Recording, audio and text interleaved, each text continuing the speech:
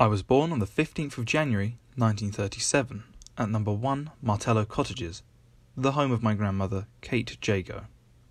I was the second son of Thomas and Florence Jago, grandson of George Jago and great-grandson of James Jago, a Coast Guard who settled in Sandgate on his retirement. In 1939 we were living at number 1 Hall's Cottages in Wilberforce Road.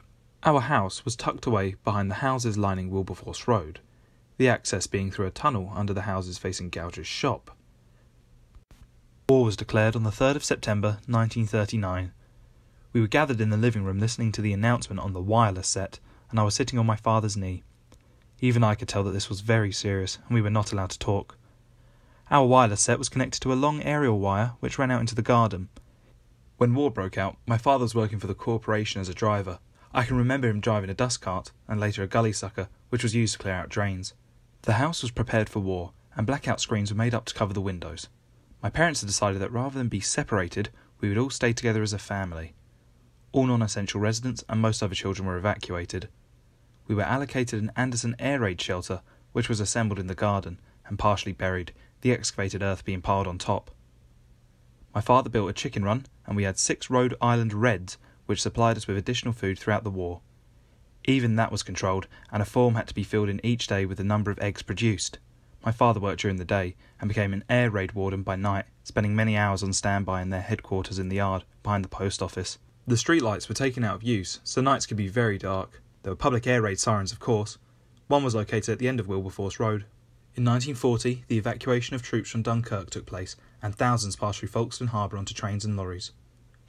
My uncle, Bill Evans, was missing, and we as a family searched among the troops for news of him. Bill eventually arrived back safely. The Mather family for a long time were cotton weavers in Lancashire, and when the mills began closing in the Depression, my father got on a bicycle and set out looking for work. He'd worked briefly in a laundry, and he spotted this broken down old shed at the end of Wilberforce Road, which did hand laundry only, and bought it. And so bit by bit, over the years before the war, he turned a little hand laundry into a high-class steam laundry, a very beautiful van. And the van had on it something like laundry for the discerning few, washed in water soft as rain.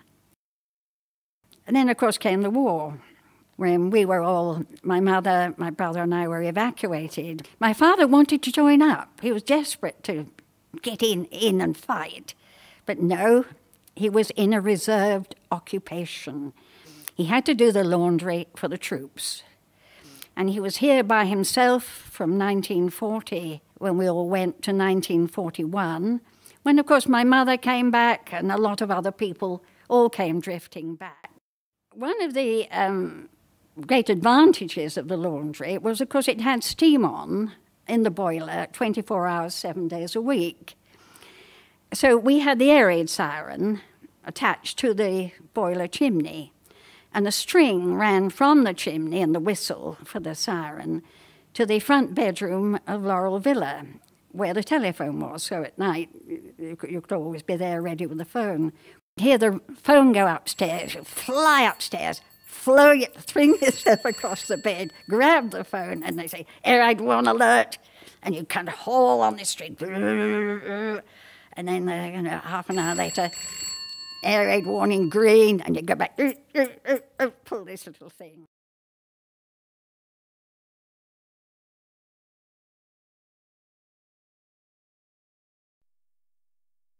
The Sandgate Laundries, Wilberforce Road, Sandgate.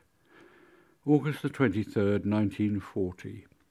Dear Mary, what a mess that you forgot to take your gas mask out of the car. I do not see your ration book, but before I post your parcel, I will have another look.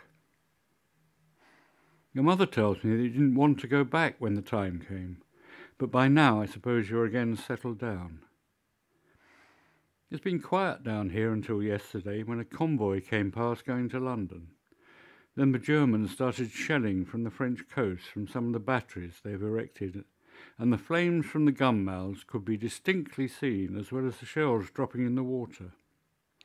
I think the convoy got past all right. Last night we heard some shells come over and burst near Dover, and one of our guns was firing back at the French coast, and we could see the explosion on the other side.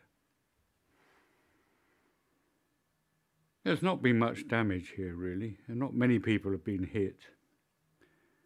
I'm glad that you enjoyed your holiday, and I hope that before long you will be able to see John. Unfortunately, the end of the war seems to be a long way off, and a lot is likely to happen before then, which makes it very difficult to know what is the best thing to do.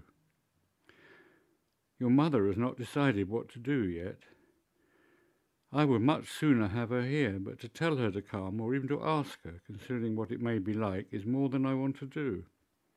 It is better. She should make her own mind up. She can always leave if she finds she cannot stand it. Or it may be that we should all have to leave before very long. Still, things are not as bad as we expected them to be when your mother left, and it may be that we should be quite all right down here. Please give my kind regards to Mr. and Mrs. Griffith, and love to yourself, yours, Dad. Because of the doodlebugs flying to London, Grandad had a shelter made of iron erected in his living room. When we heard the drone noises, we all scrambled under and waited until they flew away. One night, the droning stopped and the bomb dropped into the cow fields near Chichester Road. Due to the explosion, a lot of windows were broken. The next morning, we were all trooped out to see the damage. There was a huge crater and metal everywhere.